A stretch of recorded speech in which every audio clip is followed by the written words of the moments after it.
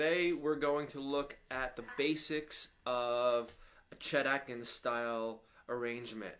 The one that I work on the most is Mr. Sandman, pretty famous one that he did. And it's his classic approach of having a bass line in quarter notes, an alternating bass, a country style bass in quarter notes played with a thumb pick, while he plays melodic work with the fingers up above it. So I'm not going to get into the details of that tune, so I'm not going to be teaching that tune in its entirety at all. What I'm going to do is try to get you prepared for playing such a piece. It might be that one or another one of your choosing. So I have an image of, well, a handwritten example sheet of 4 or 5 examples that I'll be playing from, and you can download that from my website. I'll put that up there, so hopefully that'll be useful to you. So I'm going to start off with some really simple examples that are I think useful to the person who's new to Chet Atkins style. First of all, get yourself a thumb pick. This is a kind of a typical design. It's not the one I usually use, but it fits comfortable enough. It'll stick out of the side of your thumb. Notice the orientation. I see people put them on in funny ways sometimes, so that's the way that goes on there. And the basic technique involves a palm mute. He'll palm mute at the bridge, so the bass is punctuated and a bit dry. While, if you can sneak a look in there, there's space on the pinky side of the hand. That lets the open, well, not just the open, but the higher strings to ring out. So you'll hear a muted bass contrasted by ringing melody notes and inner voices. So that's crucial. Exercise 1 on this sheet shows how Chet would play an E chord, or I should say a 6-string root chord. Any chord that involves the low E as the root. And he'll do this by alternating between the low E string and the D string, the low E and the D. Quite simply, if we played an E chord, you'd be going from low E to an E octave on the D string. 6, 4, 6, 4, like that. That's example 1. Practice it a lot. Get used to that. That has to be perfectly steady and natural. So you're working on tone quality, of getting a muted bass and some evenness to it. Pardon that last note. The next thing you're going to need to do is get the 5th string root bass line happening. This one's a little bit more intricate in that it goes from the 5th string to the 4th string to the 6th string to the 4th string. So in the case of, let's say, an open A chord, you do an open A, the E on the D string, the low E, back to the E on the D string. So you have root 5th, 5th, 5th, all with the palm mute. Again, practice this one a lot.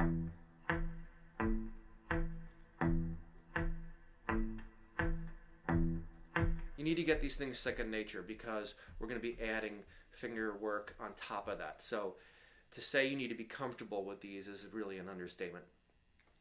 The next thing you can do is shown in example 3. And you can finger a full chord and start to get used to playing notes with the fingers.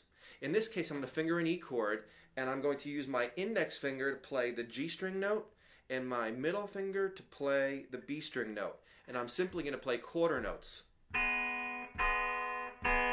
If that's new to you, you can start there before you even add a bass. But basically we're going to combine example 1 with this idea. So you're going to have the alternating bass, the muted alternating bass in combination with those upper notes.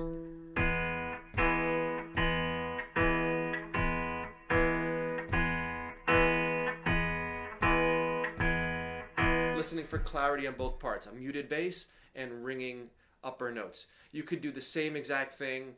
I didn't write it out, but you could do the same thing with example 2. You could finger an A chord, play the G and B strings with what's already fingered, and have the alternating bass.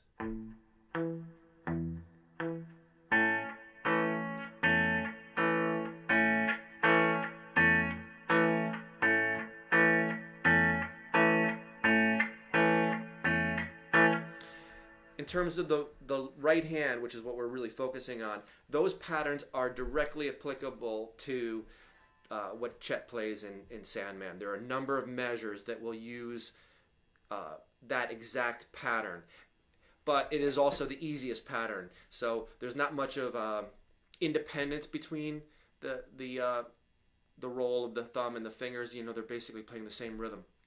We have to have that first before we can play divergent ideas. So what I thought we might do next is look at specific measures from Sandman. So I chose what might be the easiest two measures. They're from different parts of the tune.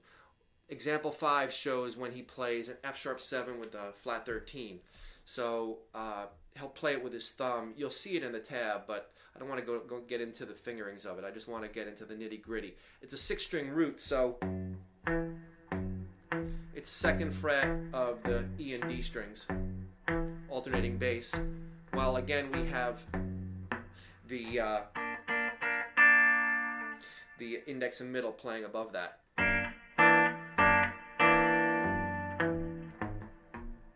And he does a walking bass. You don't have to do the walking bass yet. That's not your focus yet.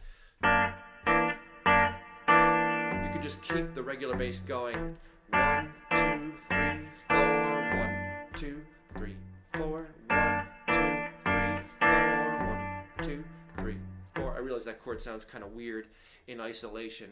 It's kind of dissonant, but that's I don't know. That's about measure 4, 5, or 6, something like that from the tune. The other chord that you might want to take a look at is when he gets to the F7. This is toward the end of the A section, and this is, it looks like he'll actually finger something that looks like an F9 chord, like a friendly old F9 chord, and his middle finger will go from the root to the 5th, the root to the 5th. So this bass line, again, it's like what we did on the A chord earlier. In example 6, we're going to go from the 5th string to the 4th to the 6th to the 4th.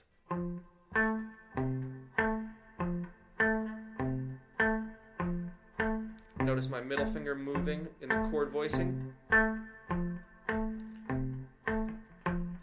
This one has a little bit more of an independence with the other fingers. We're going to go for half notes in the melody. So you'll have something like this. 1, 2, 3, 4. 1, 2, 3, 4. 1, 2, 3, 4. Notice I put in a second measure that just has the bass line running. It gives you a chance to kind of regroup and think about what's going on with the exercise. So the first measure is really the exact thing from the transcription, from the real music. So this is where he has music like this. Sorry. Or 1, 2, 3, 4. You can coast. 1, 2, 3, 4. 1, 2, 3, 4. So I think that might be helpful if you start with those exercises and really take your time. You know, we covered this in under 10 minutes. Expect this to take quite a while. I know it did for me. I'm a mere mortal, and it took quite some time to get some comfort on these figures. So, you know, maybe one a day, maybe one a week. I don't know. Be patient and enjoy the ride. So there you go with some Chet Atkins. I'll be happy to help you with more of this and get into the nitty-gritty of the real piece itself, and have fun with your alternate bass patterns and chord melody things. All right, have a great day, everybody.